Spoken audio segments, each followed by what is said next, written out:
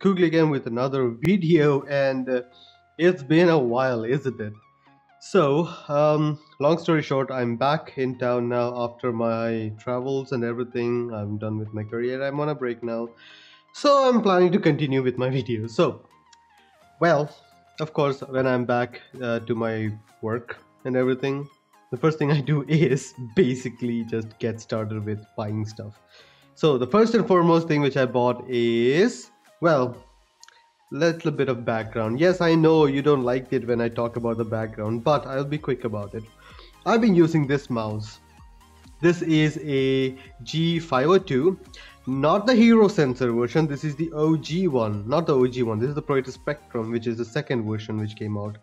502 is a legendary mouse. Let's just get started with that. Like, it is legendary. It is really an amazing mouse, the longest mouse which I've ever used in a single stretch, and it works really well. It still works really well. I am still going to use this, but before this one, apparently, I was using the G602, which was an MMO mouse. I mean, it has a bunch of buttons, and I really like that one. The reason I got this one was because I had a replacement offer, because they stopped making G602s. I sent it in for a repair. They said that they have to replace it. They did not have the G602, so in turn, they just gave me the G502, and I have been happy. The only thing I'm not happy about is the cord. I've been a huge fan of wireless mouses. This one is not a wireless mouse. Back in the day, like, okay, before this, I used to game a lot. Now it is not the most priority for me.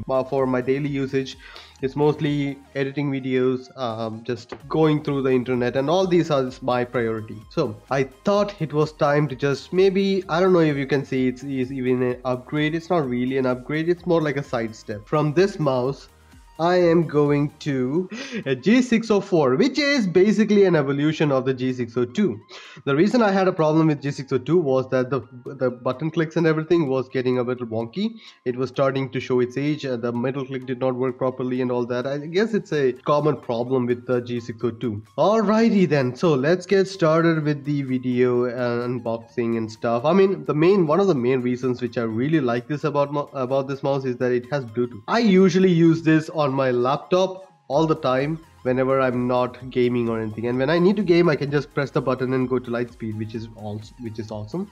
But I'm probably going to use this mostly for Bluetooth, and I have 15 buttons. Even with this one, with the G Shift, I was using all of them with double usage. You know, like I was having two usage for this one, and it worked really well. So without much more blah blah, let me just start unboxing it. Here is the mouse. Just want to show you how it is and what you get. It doesn't have weight management or anything like that, but it does have a battery, so that is pretty much what you get. Ta-da! It comes with a battery, which is nice. It has a G sticker because you need to know that you are part of the G crowd. Not much instructions, just basic. You have this, you open this, you take out the plug, you put battery in, you do this, you do that, and that is finished. It's a mouse, god damn it. You point and click with it. What do I do? Okay, I open this. No, I open this first. I guess I do open this first. God damn it, open up. FBI, open up. I'm sorry, I'm being a bit extra gritty. Hey, it's been a while since I've been home, okay? So I'm getting the silly vibes already. I've got an included AA battery, which is really nice. It's really good that they at least include one battery. I'm probably going to go for a rechargeable one. And okay, in Bluetooth mode, I don't expect it to be using like so much battery that I have to replace it every week or so. That was a big problem with me on my G602 because it did not have Bluetooth.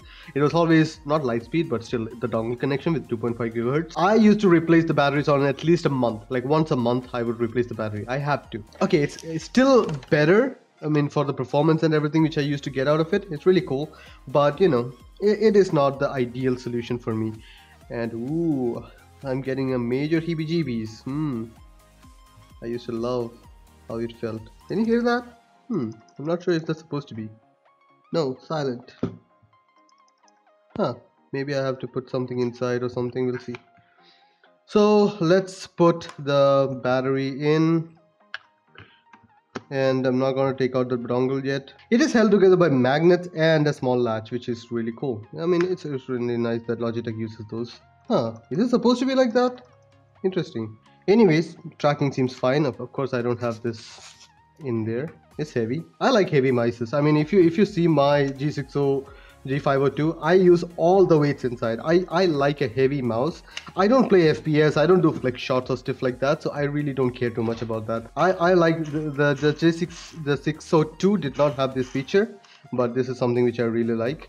I use this on my mouse all the time, which is really nice. Okay, so time to turn it on. So that was pretty easy to just press and hold the button. So I put it on there. I pressed and hold the connectivity button, which is the one which you shift between the Lightspeed and the other one, and for 5 seconds it will glow dark blue, and then you have all of this. So I'm going to do the setup. I already have G Suite, which I'm using already for my 504 502. So yeah, transfer seamlessly between devices. Okay, ultra fast 1 millisecond response. Okay, I do want to be able to use Bluetooth on 2 devices at once, because there is some plans between I want, but that's okay. Anyways, okay, the DPI setting, how much DPI do I want? I'm using a 34-inch monitor, but I will soon be upgrading this to a widescreen 34, which is 21:9, so I might actually have to have more DPI. So if I go 1600, yeah, this is pretty cool. Now the assignments. I have so much assignments. I have so much to do, and I really like the G shift button though. Like, this is the DPI up and this is the DPI down, and yeah, I will go between them. But yeah, I'm going to map these buttons to the volume because I use media a lot. The main thing is I really do want to see how it functions with the battery life. I really want to know how much the battery life would be, and the input lag, if anything. But for most of my usage, which is not gaming, I will rarely use Lightspeed. I will probably use Bluetooth, and I am saved by one port. You have no idea how many ports I use. Like, seriously though, like, all of these ports are used up. All of these ports are used up. Yeah, there are 2 USB hubs with all my hard drives there. All of these ports are used up. All of these ports are used up. So I have no ports available. Freeing one port for my mouse and eventually the keyboard would be so much more for me. So I'm looking forward to that. We will see. So guys, that is pretty much it. If you have any questions about the G602, if you want me to check out something for you, if you are interested in one of these things, it's actually pretty cheap right now. Anyways, hope you had a good time watching the video. Hope you guys enjoyed it. If you liked it, please share, subscribe, and like the video if you found it useful. See you guys next time. Bye.